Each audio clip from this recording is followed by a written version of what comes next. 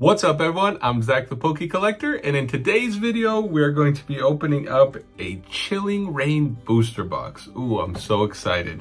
And happy Thanksgiving to all those that celebrate it. I'll definitely be celebrating it the day this comes out with my family and such, so I hope everyone gets to spend time with their family or away from their family if they don't like their family, or if you don't celebrate it, happy Thursday to you.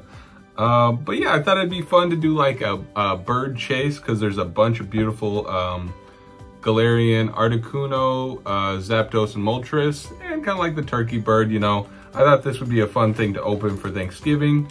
I actually picked this box up at the state card show. And I don't think that, I think that video is coming out this Saturday. So it might be a little out of order when you see me pick up the box, but I got it for this.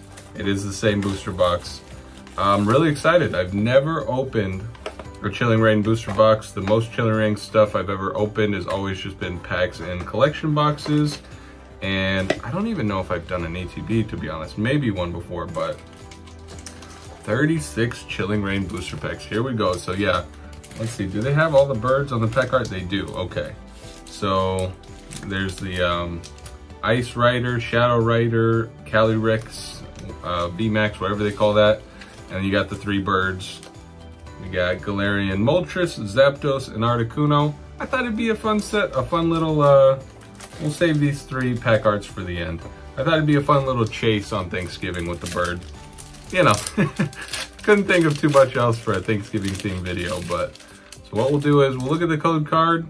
Ooh, and it's a bad one. If it's a good one, we'll do the pack trick. If not, we'll go right through it quick because it's tough to just delay the pain, you know? Because Chilling Reign is definitely going to be chilling pain. Yeah, I didn't want to just do like another Paradox video or something. You know, it's a holiday, so I'm trying to do something special. Oh, okay. There's a good code card. And that's definitely the older ones. I don't think Chilling Reign ever got a reprint. That's why boxes aren't that cheap to get. You can still get them for around like MSRP from like the Pokemon Company MSRP. But yeah, let's see if we can get an alt-art today. That's the goal. We got Cast from Semi-Form, Coughing Reverse into a Volcanion V. Most of the hits are going to be hollows or Vs, I'm guessing. And we might need some of the Vs, so we'll take it to start off. But yeah, here we go. I'm just so nervous that we're not going to get one good hit out of the whole booster box. But I'll tell you what, early Sword and Shield is rough, y'all. Another good code card, though. We're going to randomly be grabbing the packs out of the box like always. I just like to do that, make it a little more randomized, so we might get a lot of hits in a row and then a lot of nothing in a row. All right, we got a Quillfish, Galarian Slowpoke, Bayonet Reverse, and Tornadus. Like I said, most of the hits, if we get hits, are probably going to be hollows, which are pretty much nothing, and Vs, which are usually around $1 or less, which is rough. It's really rough. That's why I definitely wouldn't recommend opening much sets like this. Especially Chilling Reign. Like the top alt-art is only like 160 bucks or something when I'm filming this, which is a good chunk. But for how terrible the pull rate is and for the top hit, there's plenty other alt-arts under $50 in this set that you can pick up right now. I have my Chase alt-art. My wife got it for me in a video. It is actually the Galarian Slowking with the speaking of Tomokazu, with the Tomokazu artwork. I love it so much. That one was only, I think, around 30 or 40 bucks at the time, something like that. Not too crazy, really. Especially with knowing how terrible the pull rates are and how much the packs, Chilling Reign's starting. You can't really find it under MSRP really like a lot of other sets, so it's probably gonna just slowly keep going up. I'd recommend buying the singles. Buying the singles for sure, but I would love to open at least one booster box of all the sets before I master them, within price range, of course. Scolipede Reverse, wait, Galarian Moltres V. 3 Vs in a row, y'all.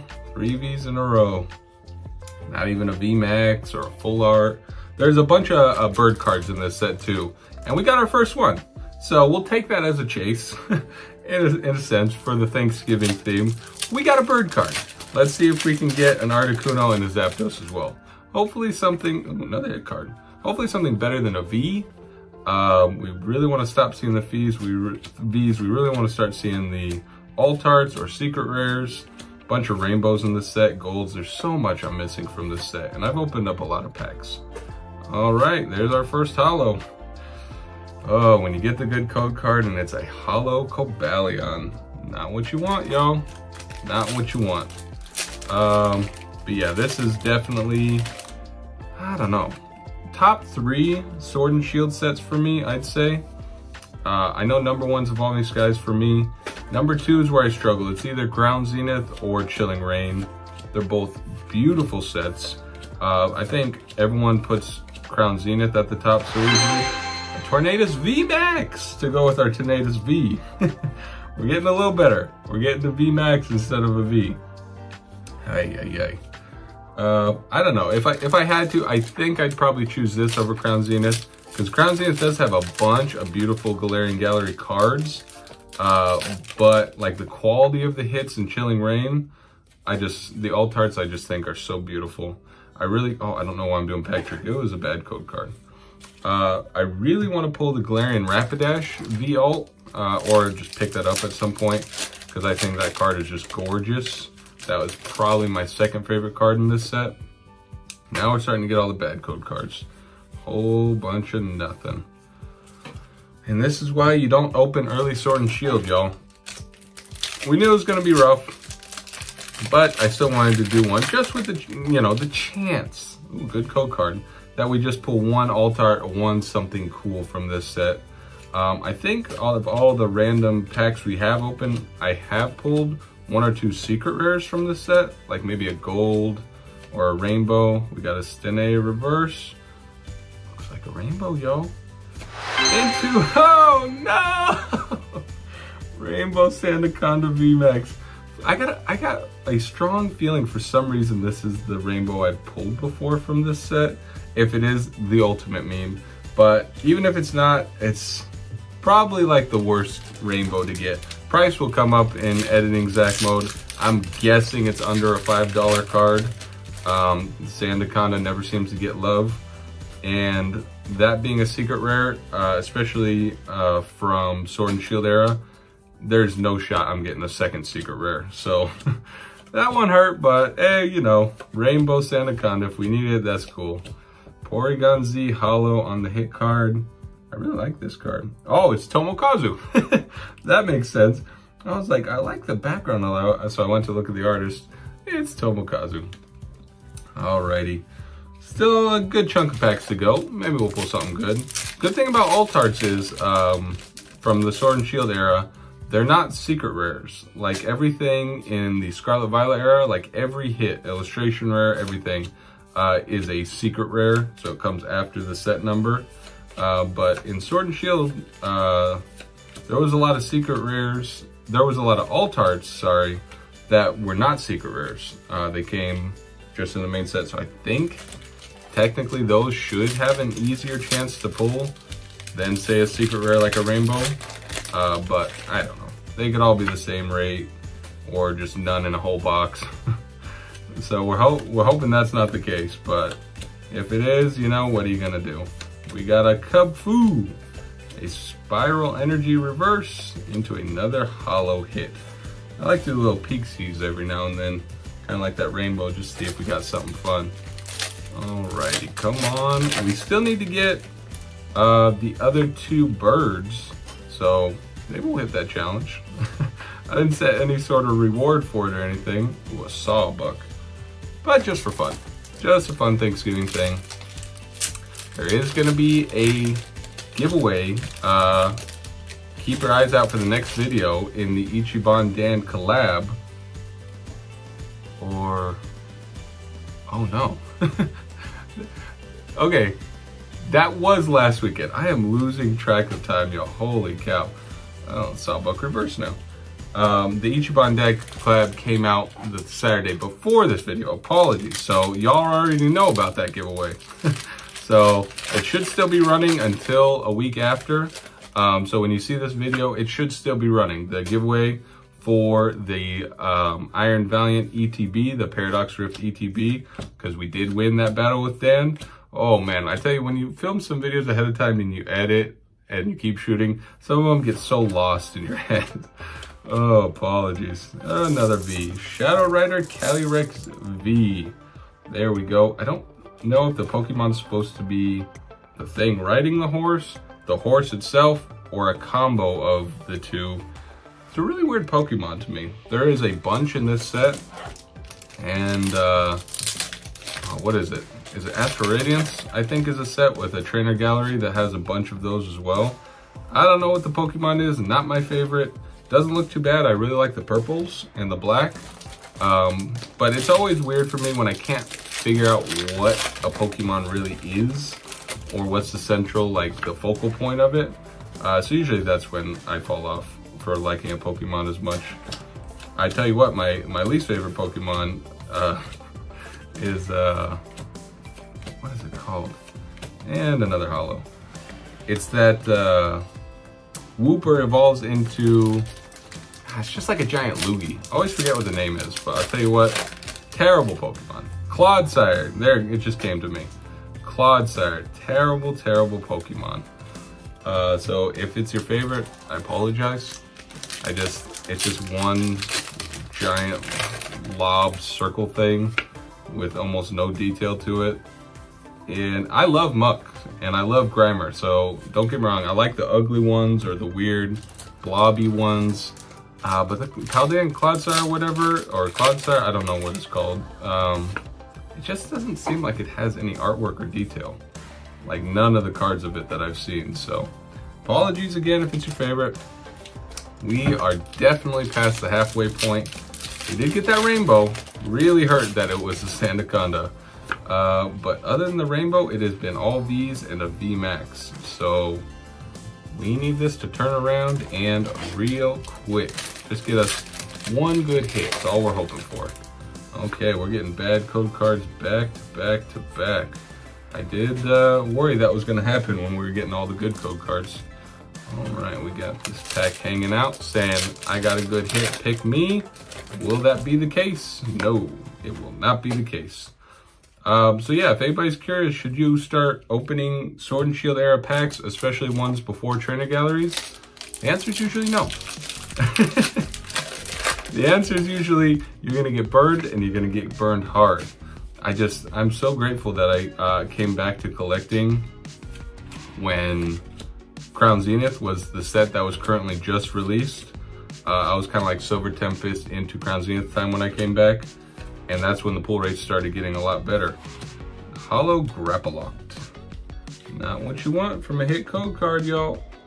But yeah, so I was spoiled right when I came back. Crown Zenith with way better pull rates than any other Sword and Shield set from my knowledge. And then it led right into this Scarlet Violet era where everything's not, booster boxes aren't confirmed seeded, but they're pretty much seeded. You're gonna get around 10 hits or so, usually a secret rare, illustration rare I should say. But man, people that collected before I started, which is a lot of people, brutal trying to just open to collect, you know? And that's the fun part. You want to open to get a hit every now and then, you know? That's why it's like, even though it tanks the prices a lot more, I'd rather have more fun opening the packs than immediately have a $200 to $400, $600 card just because you got really, really lucky. You know, because you can still have sets like Paradox Rift where there's, you know, over 260 something cards and pull rates are pretty easy compared to this, but you still have chases. It still takes you a while to get the cards specifically you need, you know, and you can actually pull it without spending $10,000 on opening cards, which is, I feel like if you wanted to chase alt or chase secret rare from like Chilling Reign, I'd say buy 10 booster boxes and maybe you'll get it, but odds are slim. All right, we'll get something good here. Honey Reverse. Oh, it might be something good. It might be, I'm gonna call a full art. I'm gonna call a full art, but it might be something really good. Here we go. Galarian and Slowking V Full Art. We called it. I like it though. The alt art of this in the set is my chase from the set. We already got it though, like I was saying. But I'll take a full art. Especially when we're down to the last 5 packs. Oh, it's painful, y'all. It is painful. You know what, to be honest though, I feel like even though how bad it's been, it seems a full art, a rainbow, a VMAX, and some Vs, I feel like is better than most of the time. Like better odds or better box for Chilling Reign than what, I don't know, most of them will be. So we'll say that we got lucky. Impact Energy. Oh, another something good. Well, probably another full art, but let's go for something good. Hey, okay. Clara full art. That's probably a good one to pull and not have to buy. Waifu cards always have a premium. It's a beautiful card, I love it. Okay, we will take it, we will take it. The booster box started getting a lot better at the end. All right, and for the birds that we pulled out at the beginning, it looks like Moltres is the only bird we pulled, which out of the Galarian birds, Moltres is probably my favorite. Articuno does have some beautiful cards. There's an Articuno alt art in this set that has him or her, I'm not sure what it is, in like a giant bubble of some sort. It looks really beautiful. So I'd like to pull that. I'd like to pull any alt art, but if not, we get it. Oh no. Did I pick final 3 packs to hold on to? All bad code cards? Let's see. Final pack of Chilling Reign booster box. Ooh, good code card. Okay. Good thing we saved Moltres for last. Build up the suspense just a little bit on the last pack. All right, we got Melanie, Whirlipede, Crab Brawler. Can we get an alt art from a Chilling Reign booster box? No. We got a Metagross, but at least we ended on a hit. We didn't get any dupes out of the box. Let's go over and see what we got out of the box.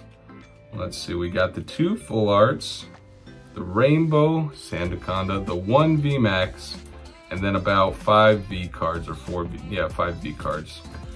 So not terrible. Hopefully it's a warning to not open a Sword and Shield product. Definitely, if you're a seal collector, hold on to that type of booster box. I bet it'll go up in value. Or sell it if you're not a seal collector. Or open it if you want to have fun. It's up to you. But I hope y'all enjoyed the video. If you did, please leave a like, a comment, subscribe. All that really helps me out.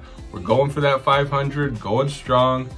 We did get that slab to announce finally with the Van Gogh. We got a PSA 10 Chonkachu Trainer Gallery from Lost Origin with the Van Gogh going to 1 sub, both of those things, when we get to 500. So I hope y'all have a great Thanksgiving and a great rest of your day.